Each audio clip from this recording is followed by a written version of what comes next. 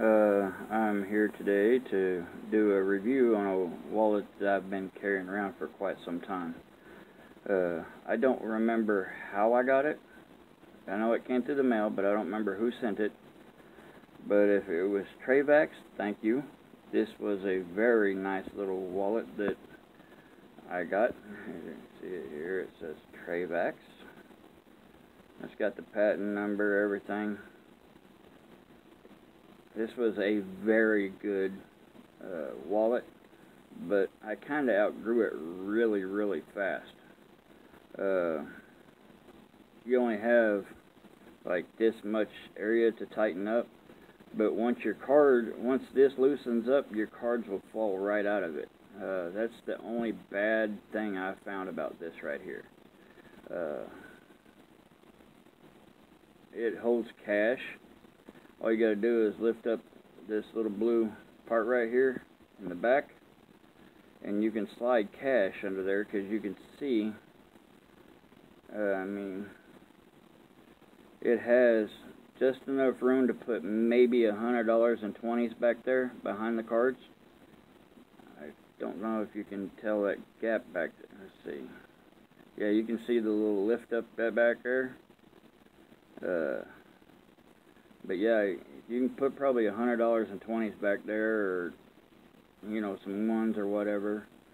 But yeah, this thing was awesome. And if Trayvax is the one that sent this to me, thank you so very much. But yeah, Trayvax, if y'all don't have a Trayvax wallet, go get you one. As soon as I get the money saved up, or if they want to continue to sponsor me by sending me another one, hey, I'm all for it. But yeah, just remember this Trayvax wallets.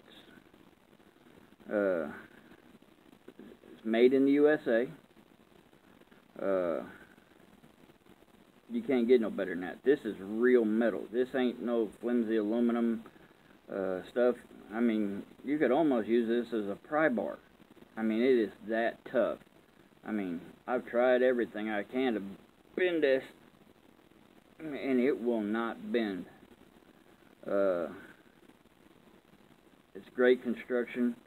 You got this little eye there where you can put it on a key ring, or one of them little clips that you can hook on your belt or whatever.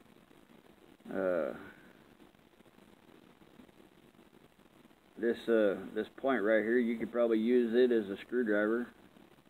Like I said, a pry bar, whatever, I mean, this is a really good wallet. So if you don't have a Trayvax, get one. Other than that, this will be another short little video. I hope everybody's out there staying safe. Don't do anything stupid. If you're ordered to stay home, stay home. I mean, there's nothing else you can do. I mean, you go out there, you see all these videos on the news about people playing volleyball at the beach, and even the president's press conference, they say no more than 10 people in one room, and at least stay 6 feet apart.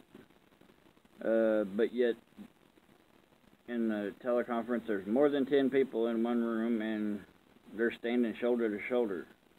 There's nowhere 6 feet. Kind of funny if you ask me. Anyway, y'all have a great day. God bless, and get her done.